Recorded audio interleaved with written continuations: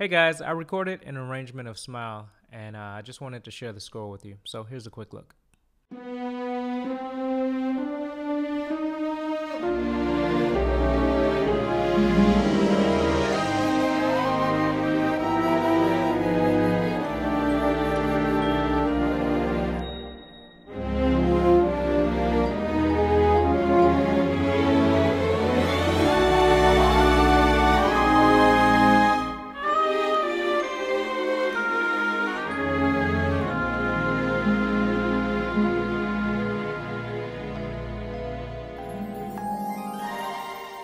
Okay guys, so I broke down the chords from the intro. Here we go.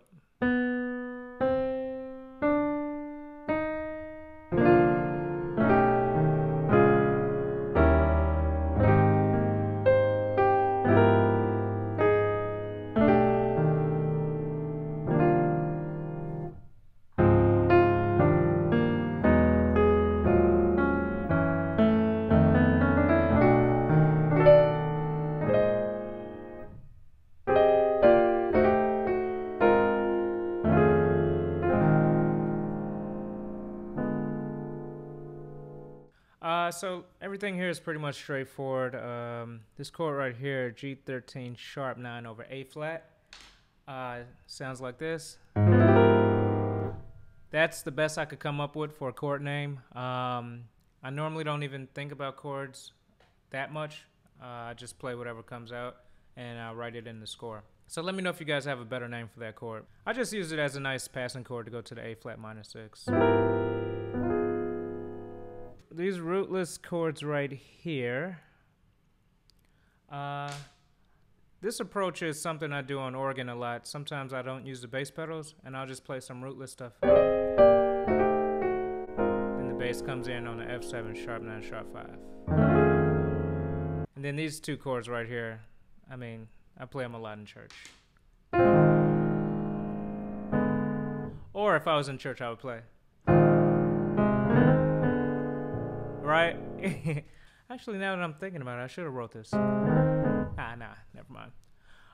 Okay, that's it. So here's the intro. We have the French horns right here, the harp, second violins and violas. They come in with this line. Then at bar 5, everybody else joins in. Okay, so right here at bar 7, I want to talk about these grace notes right there. Normally, if I'm playing piano or organ in church, I'm not going to play. I would normally put some more notes in there, something more like this. Take a look at bar 8, the clarinets right here. I added some extra notes in there. I didn't just go. I did. When I'm playing gospel music, I do something like this. You can hear like the moving notes in the left hand. So that's pretty much what I had in mind for bar 8 with the clarinets, the moving notes. And even right here in bar 9, you can see I added some grace notes right there. Still like more of a church thing. So I'm always thinking of, church and organ and piano and what I would play if I was playing gospel music, and I always try to put that in the score, so that's what I had in mind for all these little grace notes. Alright, so right here in bar 11, the French horn takes the lead with this line.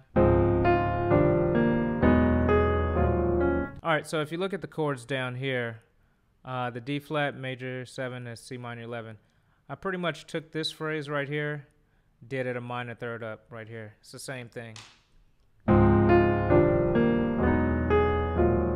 So measure 13, violins 1 and 2. These two right here are overdubs. Normally when all the main strings are recorded, I'll come back and add the additional violins on top. Alright, so notice that the first two notes are the same. You got G sharp and an A, right? And then the third note breaks into A sharp and a G. So right there you break into minor thirds. And then the rest of the run is pretty much a chromatic run in minor thirds.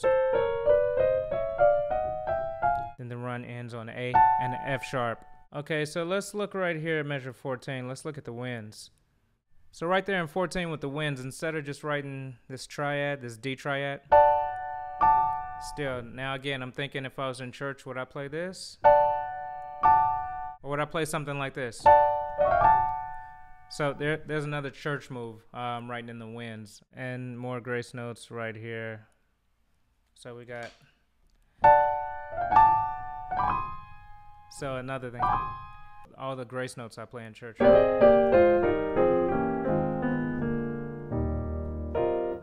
Okay, then right here in measure 16, we have the oboe here, oboe solo, and I doubled it with the Glock. I think that's a really cool sound. Okay, guys, thank you for watching. I'm going to be posting more videos in the near future. Thanks.